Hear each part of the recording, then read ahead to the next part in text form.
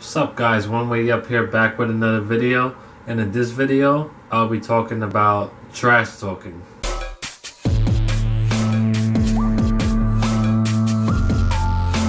So jumping into today's topic, in this video I'll be giving you 2 ways on how to handle trash talk. Now this is going to be for people who don't like trash talk or people who engage in it, and just giving you 2 options as to how I feel is the best way that you could handle trash talk. So trash talk is very common in sports. We all know that. We see it. It's very prevalent.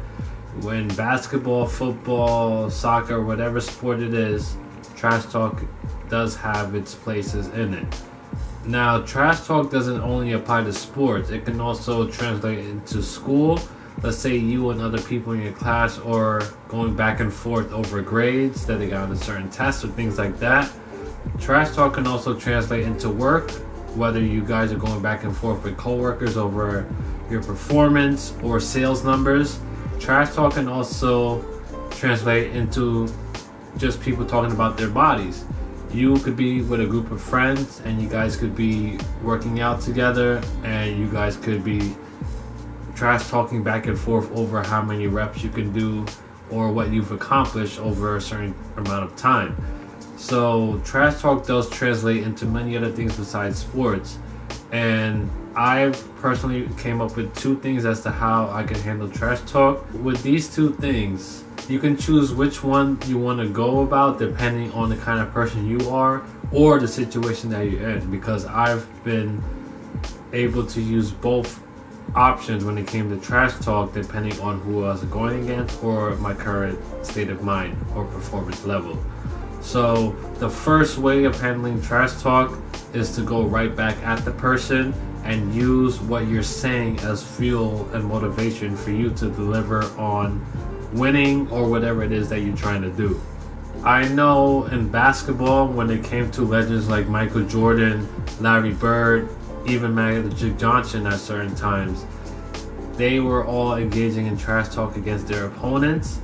And one of the things that I heard Michael Jordan say was that he used trash talk as motivation to push him to elevate his game in order to beat the other opponent or the person that he's trash talking against, even in practice. So I think that's a good way to think about and go about your trash talk if you're the kind of person who feeds off of that energy of going back and forth with someone and saying things and letting it motivate you to deliver on your promise or what you're saying.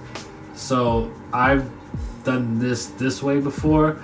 It also depends on whom I'm going against or whom I'm playing against, and it also depends on the situation or the competition that I'm going in. It could be sports, it could be school, it all depends on the situation. So with the second way of handling trash talk, that way is to not say anything at all to the other person, basically to tune them out and to let your results dictate the outcome.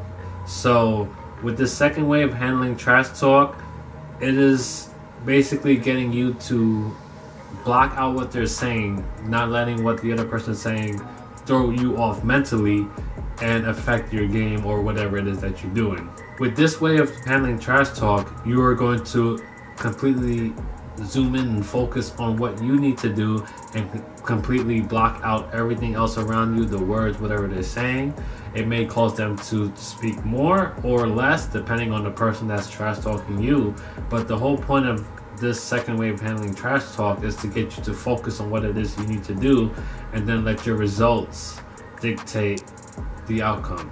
So sometimes when I'm dealing with a trash talker, I more likely go with this second approach because it makes me more motivated to get the win. And once the win is there, there's pretty much nothing the other person can say at that point. So using this way or the first way, which is going back and forth with the person, depends on who you are, the situation, and the person you're going against. So with that being said, think about this next time you are in a situation that you're engaged in trash talk, and use whichever option works best for you. So thank you guys for watching, and I'll see you in the next video.